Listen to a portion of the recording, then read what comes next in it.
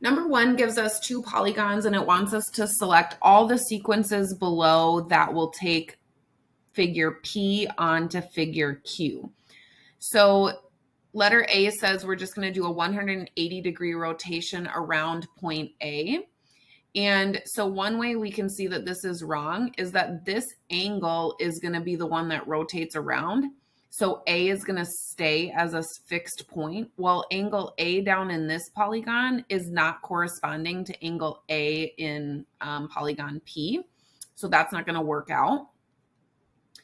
B wants us to rotate 60 degrees counterclockwise. So it wants us to rotate this 60 degrees, which will line up BA and FA.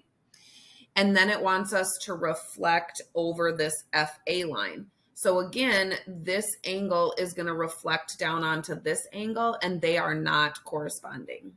So this is not going to be a good sequence. Letter C says translate so that A is taken to J. So we're going to take and move point A down to J. Then reflect over line BA, which is this line here. And if we reflect over that line, we see that it does land on polygon Q. So this one is going to be good. And then if we move that back, let's reflect over line BA first. So now we're going to reflect over BA first. And then we're going to translate on directed line segment BA. So that means we're going to go from B, move B down to A. And you can see that that polygon exactly lands on Q again. So letter D is good. Then for part E, we start with a reflection over BA again. So this purple polygon. Then it wants us to rotate it 60 degrees around point A. So again, this angle A is staying set here. So this angle is staying set, which means it's supposed to land, it's going to land on this angle, and those are not corresponding. So that one's going to be bad. All right, number 2 is talking about the semaphore alphabet and shows us these flags, and it says this is how we sign the letter Q. And we want to describe a rotation that will take the L flag to the R flag. So there's going to be multiple different ways you could do this. The one that stands out to me is going to be first that I need to rotate counterclockwise. And so let me just type this out. So rotate counterclockwise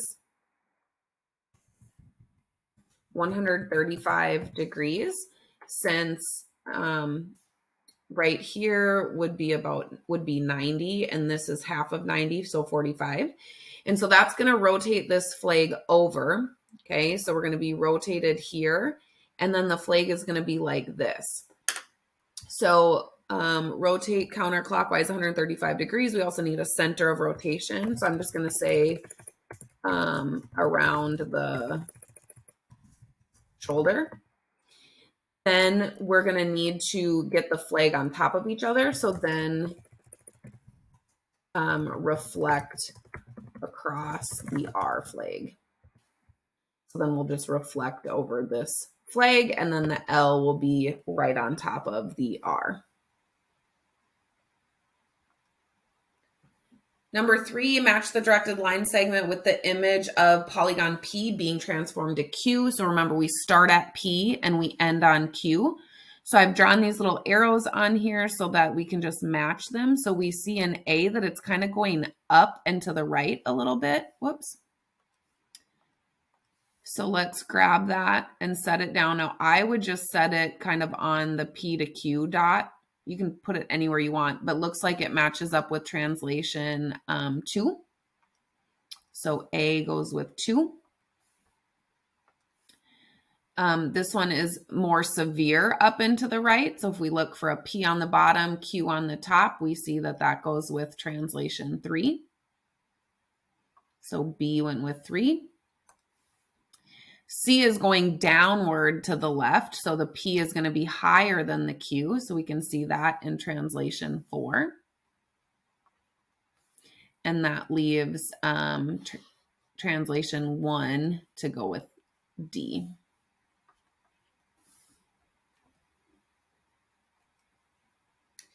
Number 4, draw the image of the quadrilateral when it's translated by this directed line segment V. So remember, you can just kind of come up with a pattern. You could put tracing paper here. You could just count it. So I kind of count the number of triangles, 1, 2, 3. So you could just do that same idea from each point. So 1, 2, 3 will give you the new dot. I can actually just grab this segment and set it on each point so we can see where it goes to, which would be the idea that you would get if you were using tracing paper. You could just set the tracing paper on each point and see where it would land. Whoops.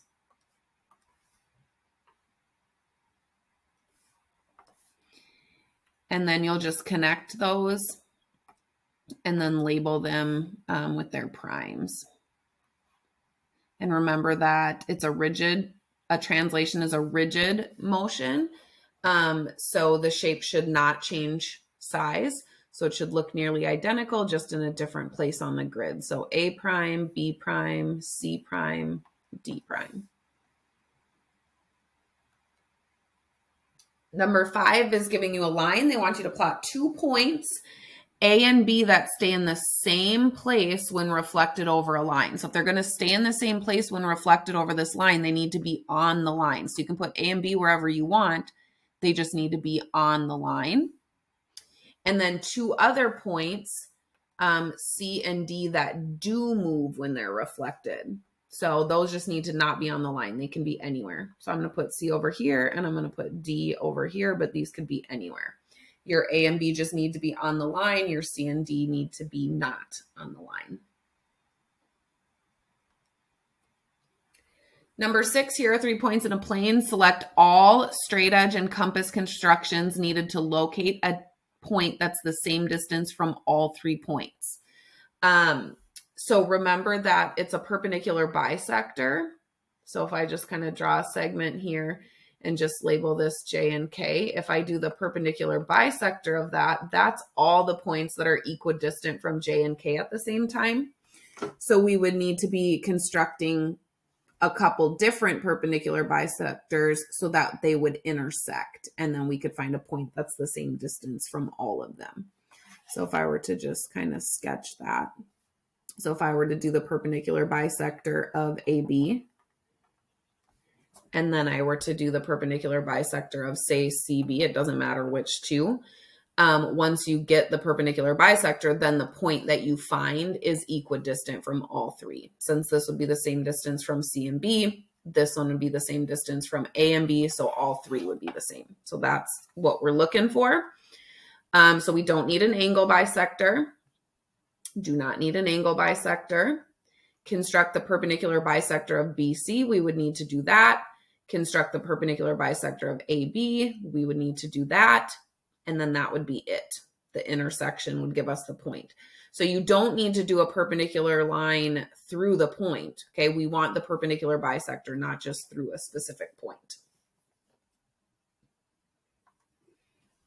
Number 7, the straight edge and compass construction shows quadrilateral ABCD. Is ABCD a rhombus? So remember, a rhombus would mean all sides are congruent. So that's what we need to prove.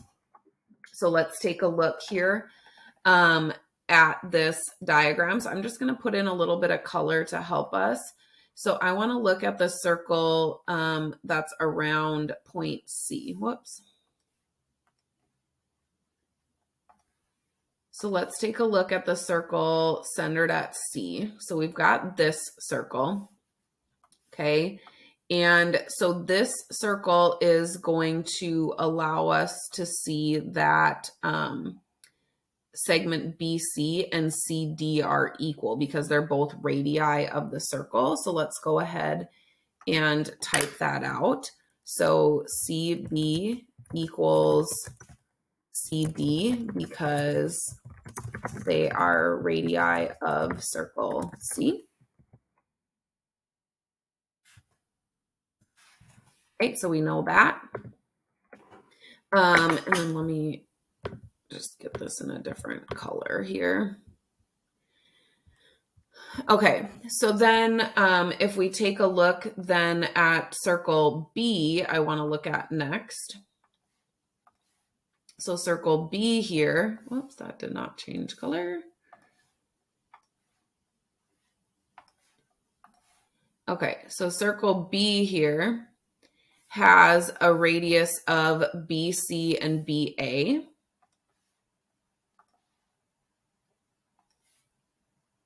So BC and BA are radii of that circle. BC is also in the green circle. So those two circles are the same size, which is important because then their radii are the same size. So BC is the radii of both circle B and C. So the circles are congruent. BC and BA, BC equals BA because,